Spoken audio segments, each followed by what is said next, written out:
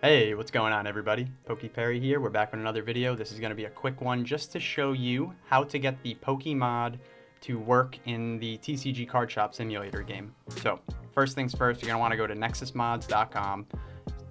Once you find the mod, you just type in PokeMod for TCG Card Shop. It'll come right up. I use the one created by Red Hex, alright?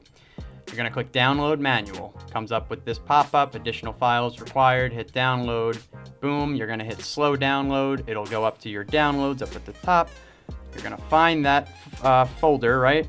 Then you're going to right click it. You're going to extract it. Once you extract it, you go into the game files here, and you're just going to drag these right into the other folder.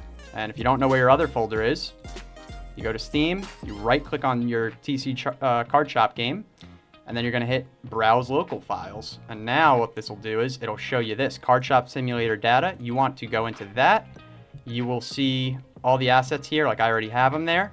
And you're just going to, it's just a quick copy and paste. That's literally it. Like this. Copy. Boop. Now it's extracting and you'll see replace the files. Yes, you always check yes. Replace the files. Boom. That's it. You'll know you've done it right if you see the PokeMod by Red Hex up in the top right corner and see that little Pokemon like logo in the back left.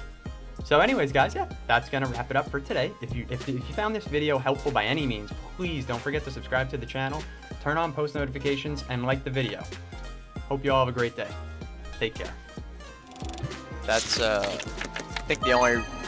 Oh! What? Yo, no way. We gotta clip that. That's crazy. That's the best card I've ever gotten.